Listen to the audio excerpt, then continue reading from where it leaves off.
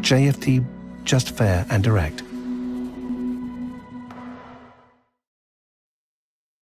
Good morning, everyone, and welcome to JFD's weekly market outlook webinar for the week of August 31st until September the 4th. I am Charalambos Pissouros, senior market analyst here at JFD, and I will describe the most important economic releases and events on the financial agenda for the week ahead. But before we start, let's read our disclaimer. The content we produce does not constitute investment advice or investment recommendation, should not be considered as such, and does not in any way constitute an invitation to acquire any financial instrument or product. I will leave you a few seconds to read the rest, and then we will jump into our analysis.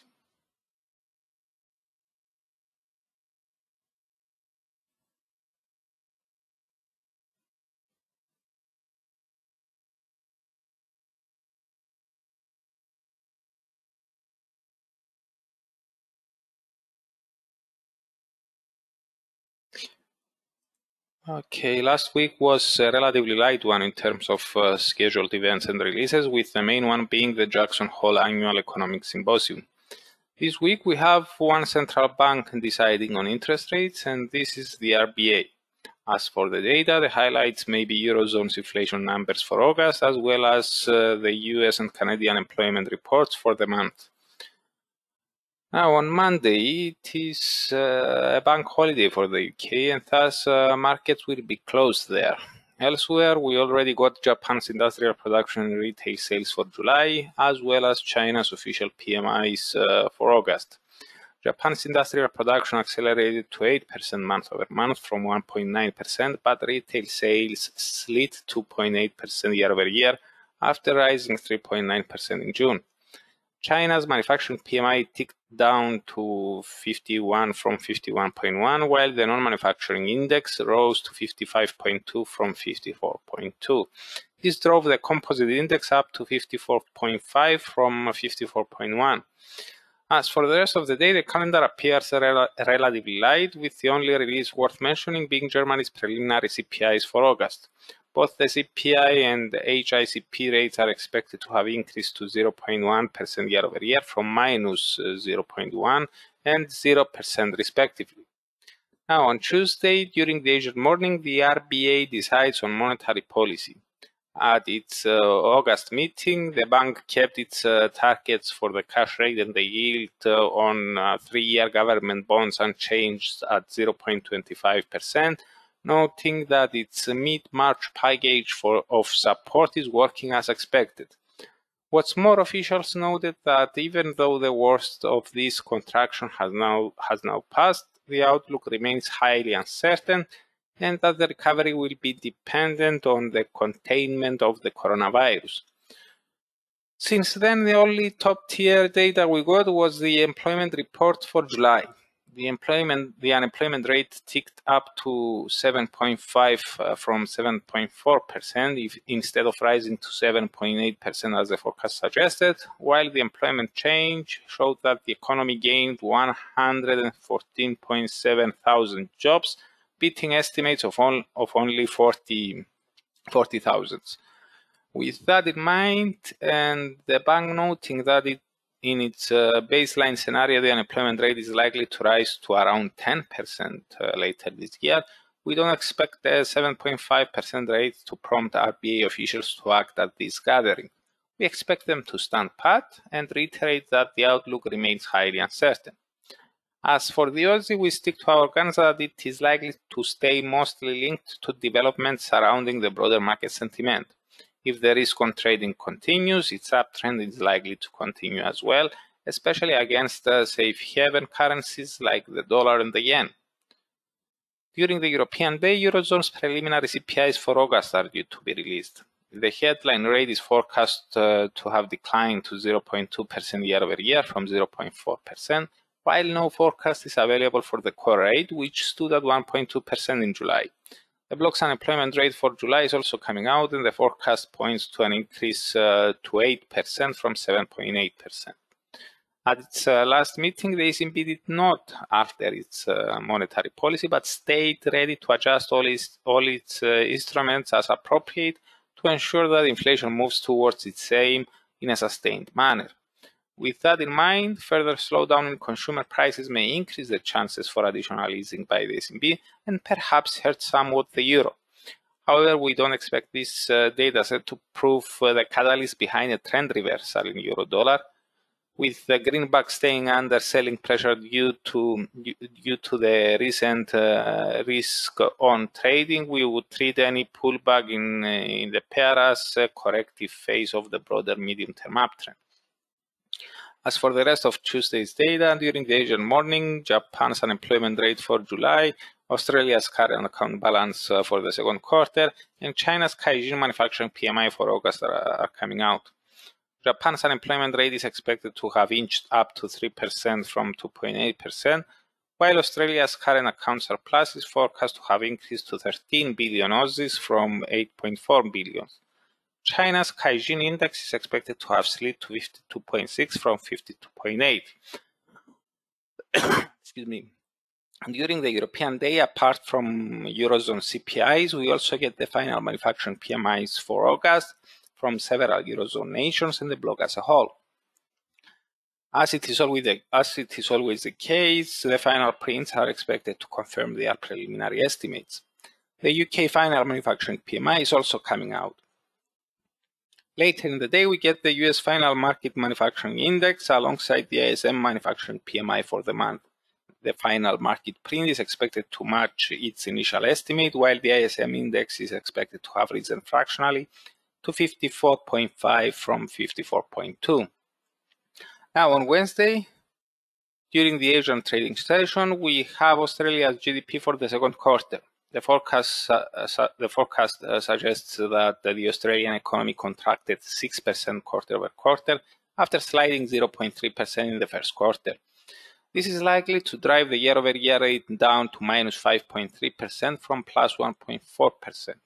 A minus 5.3% year-over-year GDP rate would still be above the RBA's own forecast for the quarter, which is at minus 6% year-over-year, and thus we don't expect this release to alter expectations around the RBA's future plans.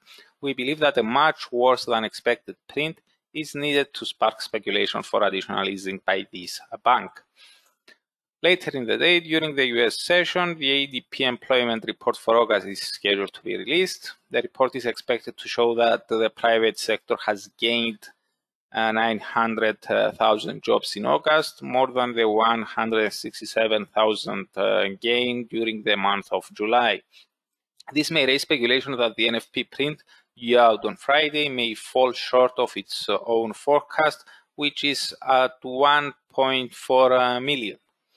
Nevertheless, as we noted several times in the past, the ADP is far from a reliable predictor of the NFPs. Even last month, when the ADP number was at 167,000, the NFPs came in at 1.763 million.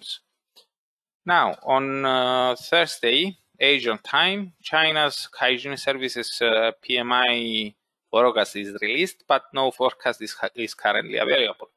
During the EU session, we have Switzerland's CPIs as well as Eurozone's and the UK's final services and composite PMIs, all for August. Switzerland's CPI is expected to have ticked up to minus 0.8% year-over-year from minus 0.9%, while, as it is always the case, the final PMIs are expected to confirm their preliminary estimates. We get the final market services and composite PMIs for August from the US as well. They are also expected to confirm their initial prints. The ASM non-manufacturing PMI for the month and the nation's trade balance for July are also due to be released. We get trade data for July from Canada as well. Finally, on Friday, the main release is likely to be the US employment report for August. Non-farm payrolls are forecast to have increased by 1.4 million after rising by 1.763 million in July, while the unemployment rate is anticipated to have declined to 9.8% from 10.2%. Average hourly earnings are expected to have slowed to 4.5% year-over-year from 4.8%. Last week, speaking at the Jackson Hole Economic Symposium, Fed Chair Powell said that the Fed will now target a 2% average inflation and put emphasis on broad and inclusive employment, with the shift motivated by underlying changes to the economy, including lower potential growth, persistently lower interest rates, and low inflation. Although he added that the committee is not tying itself to any particular method to define average inflation, this means that the Fed is willing to tolerate above 2% inflation for a while before raising interest rates, which implies extra loose monetary policy for longer. What's more, in the minutes of the latest FOMC gathering, it was revealed that additional accommodation may be required. However, our own view is that a decent employment report may lessen the chances for additional stimulus as early as at this month's meeting. Officials may wait for more evidence before deciding whether or not to expand their efforts to stimulate the US economy. We get employment data for August from Canada as well. The unemployment rate is expected to have declined to 10.2% from 10.9%, while the net change in employment is forecast to show that the economy has added 300,000 jobs after gaining 418,500 in July. At its last meeting, the Bank of Canada decided to keep interest rates unchanged at 0.25% and noted that they will stay there until the 2% inflation target is sustainably achieved. Officials also added that they will continue with their QE program until the economic recovery is well underway, and that they stand ready to adjust their programs if market conditions change. With that in mind, and also taking into account that Friday's GDP data showed that the Canadian economy performed better than expected in June, despite sliding 38.7% on a quarter-over-quarter annualized basis, we believe that a relatively good employment report may allow Bank of Canada policymakers to stand pat for a while more. As we noted last week, with oil prices still in an uptrend mode and the broader market sentiment remaining relatively supported, the loonie may stay relatively strong for more, especially against the safe havens like the US dollar and the Japanese yen. Now, as for the rest of Friday's releases, those worth mentioning are Australia's retail sales for July and the UK construction PMI for August. Australia's retail sales are anticipated to have accelerated to 3.3% month over month from 2.7%, while the UK construction PMI is forecast to have risen marginally to 58.3 from 58.1. So that's it from me. Thank you very much for watching and listening. For those, I hope you have a great week, and I'm looking forward to seeing you here again next Monday. If you are interested in more detailed and frequent analysis, you can find me on our YouTube channel from Tuesday to Friday at around 7:30 a.m. GMT time. So goodbye and have a nice day.